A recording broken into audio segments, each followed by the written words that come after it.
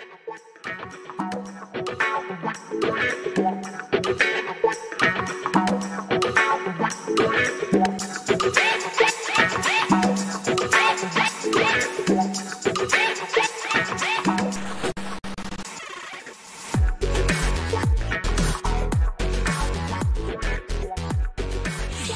I'm Phil Grande. Welcome to my Phil's Gang YouTube channel, The Unfolding of Stock Market Crash.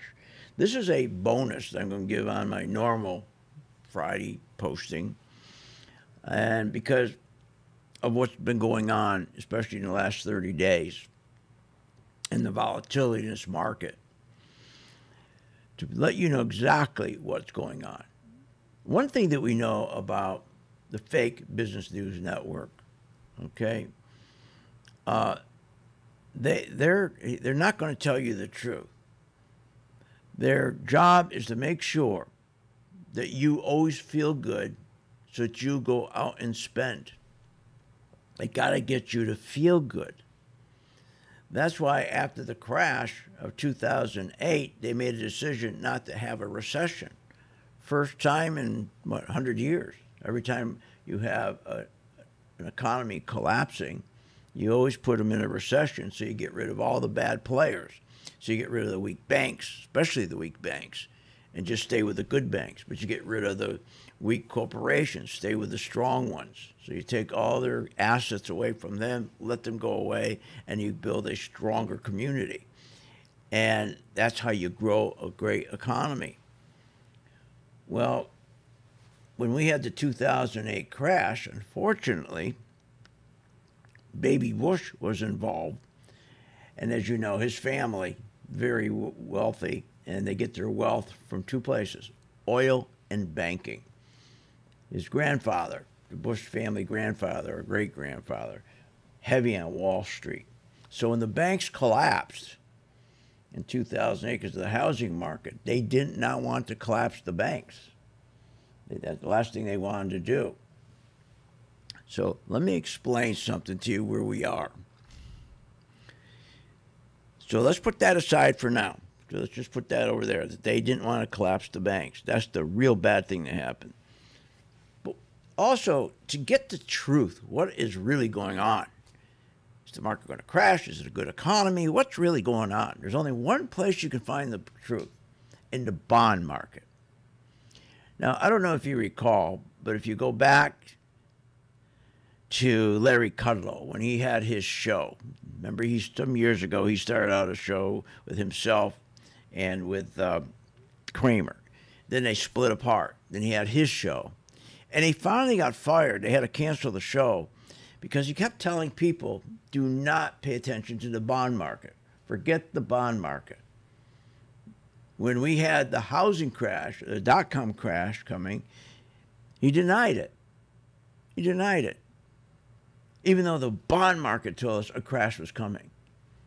When the housing crash was coming, and he was denying it right up to the end, and he kept saying, don't look at the bond market. Forget the bond market. And the bond market was screaming we're going to have a crash. In fact, the crash started with housing, and he came out and said, oh, don't worry, that's just a couple houses. That's just a couple houses. So my point is, you can't trust anything that these people tell you on these business network shows. Just like we can't trust our Congress. Can you trust Congress? Can you trust Washington? Can you trust the newspapers, what they tell you? No. You can't trust these people. They're not there to help you. So the bond market sent us another message, just like it did right before the dot-com crash. They were correct. They sent us a message in the last 30 days, just like they did before the housing crash, going all the way to 1987. The bond market sent us a message that was going to crash. Matter of fact, we started to short the market, my father, in January of 1987. Market crashed in October. So let's talk about yields. Now, 10-year Treasury yield, everybody follows. Now, all yields are, you know what they are. You just, if you buy, you want to take money, and people love buying bonds because they feel safe because they're lending money to the government. So most of them, people want to lend money over 10 years because they get a higher rate. So the lesser years, if you go to, a five, you go to from 10 years to 5 years, you get less of a rate. You go down to 2 years, you get less of a rate. You go to 3 months, you get less of a rate. Well, when all of a sudden, pros in this business, what we look at constantly every day is the 2-year yield going up faster than the 10-year. Now, when that starts happening, it tells you something's out there that's going to take this market down. They're very concerned. When everybody says, I'm not going to loan the government anymore 10 years, I'm just going to loan it 2 years, or worse, 3 months. Now, in 2000, and if you go back and take a look at, and this will bring us up to date, if you go back and look here on the chart, when the market crashed in 2008, the bond yields, just like what we're seeing now, you're seeing in the last 30 days, our bond yields on the short end, the 2-year, in 30 days, went from 41 basis points to 71 basis points, up 73%. While the 10-year only went up 5%. Wow, that's a bad message. We got the message right before the crash here. Same thing with the dot-com, same thing.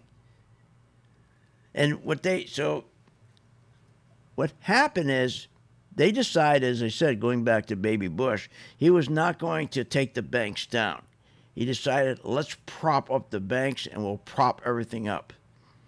And that's when they went out and they started to print $120 billion every month to take that money. And here's the first one they did. $1 trillion worth of it. They printed money.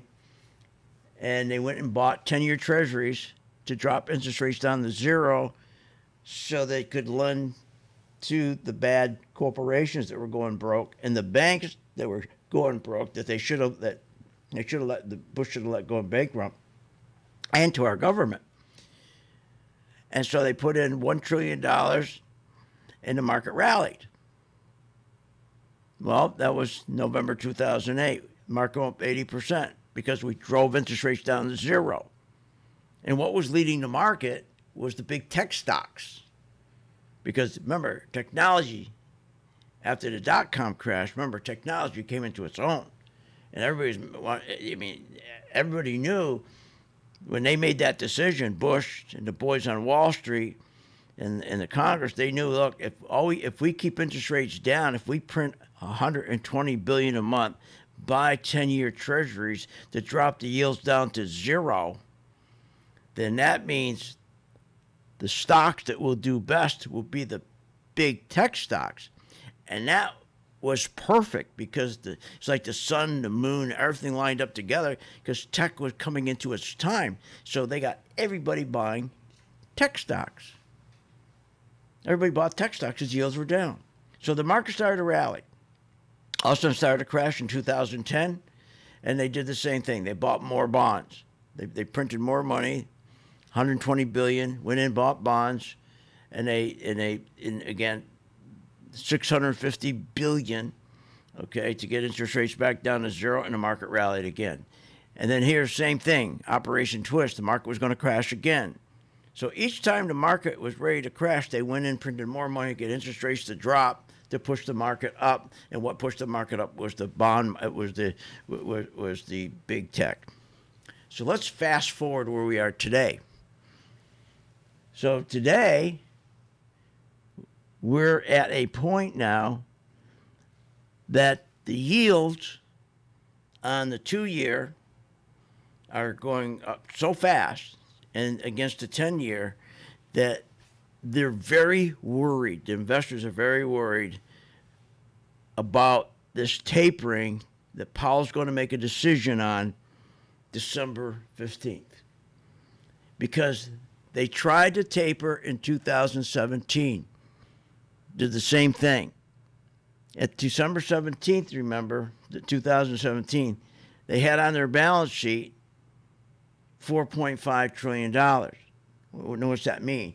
Well, if you go back from 2008, right here, to 2017, up in here, how they go in and they keep buying from the bad banks assets, so they got cash to prop them up.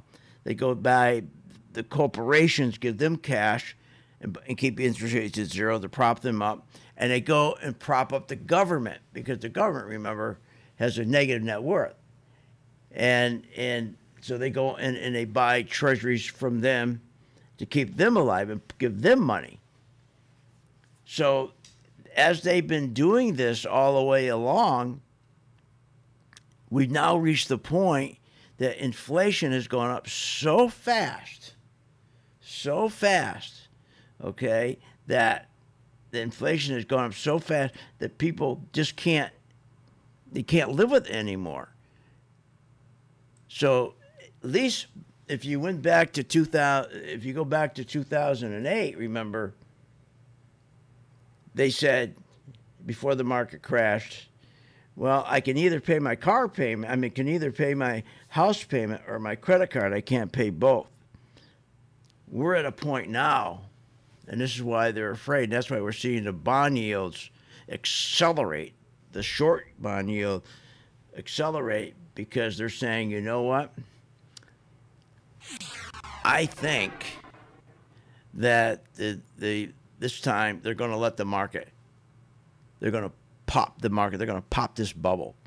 Because remember, these are the same people who created the dot-com bubble, created the housing bubble, and created this QE bubble. But they're the same ones not only create the dot-com bubble, and they determine when they want to bust it, and they created the dot-com housing bubble, and they decided when they're going to pop it.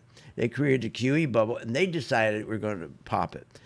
We find that we can identify or get pretty close to when they're going to do that by seeing and identifying the inversion of the yields from where the 2-year, the shorter year, 2-year yield, okay, is going up faster than the 10-year. That's telling us they may pop this market.